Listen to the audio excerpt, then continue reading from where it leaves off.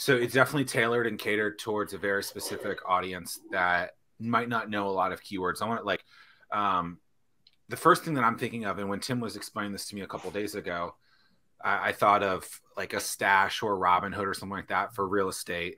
I think historically people have looked at investing in a business as either the stock market or you have to be an accredited investor. Accredited investor, someone who I think at this time is worth like 300 grand or something like that. So, a million in net worth. It's about 200,000 if you're a single individual, 300 as married. Yes, like and then $1 million worth of asset that's not including your home. So but real estate isn't the same as that, right? So like to buy a house, you don't have to be an accredited investor. You just have to go through, a ridiculous amount of paperwork. So you guys said accredited investor though in that. Why couldn't anyone just invest in real estate? Because it's too much money and because you can buy it from a fractional standpoint like a Stash? Is that the big play here? Yes, sir. Chris, did you want to elaborate?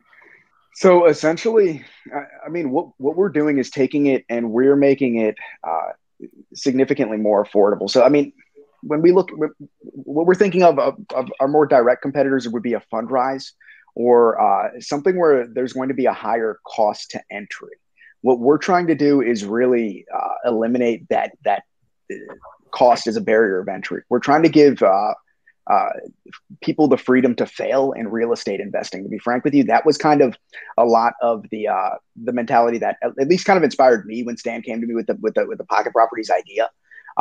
It's just because with real estate, like you said, there's leaps and bounds that you have to go through in order to actually buy a property. Typically you're going to have anywhere between $3,000 to $10,000. That is not much freedom to fail. You're going to have to take out a loan. Whereas with a stock, very minimal investment. I can lose $5. I can lose $10, and I can gain a wealth of experience and knowledge along the way. So that was kind of our thinking with that. If that kind of helped answer the question a little bit. Yeah, I mean, it's just instead of having to put down 10% on a couple $1,000 house just to get a mortgage, and then you're responsible for that mortgage, you can just purchase however many shares you want, and then you can diversify amongst multiple properties as opposed to putting all your eggs in one basket. Exactly. And you can also diversify. You can tailor your returns as well too. So you're not stuck to a fund that's giving you a set percentage. I can invest in this property, which is yielding this much return. I can invest in this property, which is yielding this much return. So it's a lot more control as well too. Yeah. How long have you guys been working on this business? So I want to say it was the idea first hit paper in early August. We really started. I'm good. Okay. So like 7 years. Don't ever say okay. No. So we came up with the idea back in early August. Really September was kind of the Chris and I, we wholesaled together for about 1.5 years, which for those of you who don't know, is kind of middlemaning real estate investing contracts. So we were doing that full time before this, and back in around September, we decided, hey, let's put all of our focus on the pocket properties. We think we have something that could help help a lot of people and create a new industry. Yeah, and then we delved. I would say we full stopped in January. Like our first post on the pocket properties Instagram page, I believe it was like January 7th was when we just full stopped wholesaling. And at that point, it kind of made sense just based on the amount of traction that we were getting from our friends and family, from our direct marketing campaign. Because I mean, I've started and failed businesses before, so when you see the type of traction that you get from your friends and family, like at this point, they're harsh judges and very real judges of my business, which is good. I want that.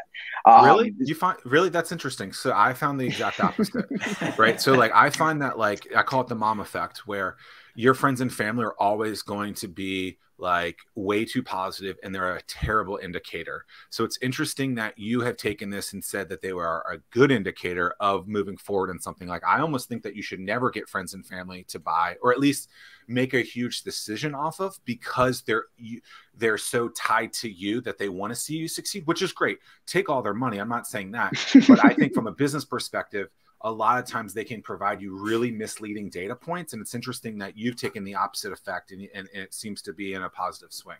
Which is typically you're exactly right. The reason why I say they're good and harsh judges now is because I've failed. They've watched me fail publicly with multiple businesses before.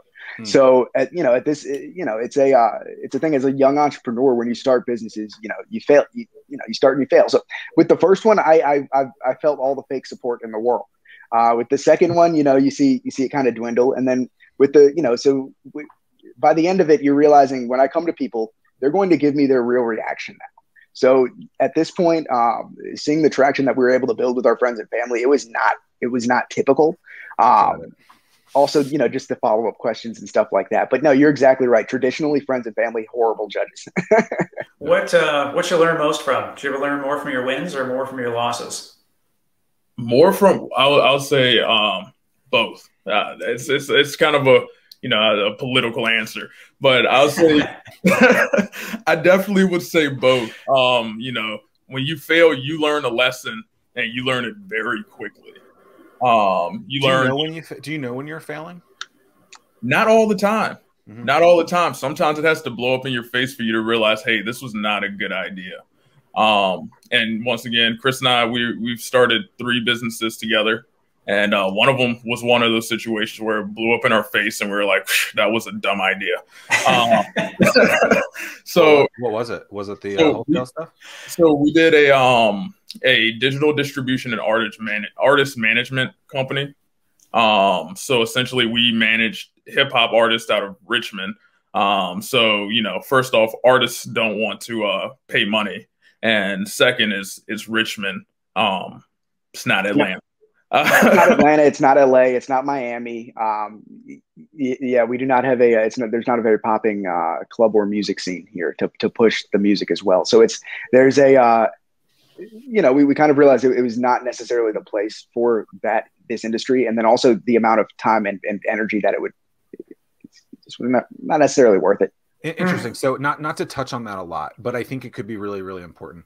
So you realize that the market that you were in from that old business was the wrong market, and it just didn't work.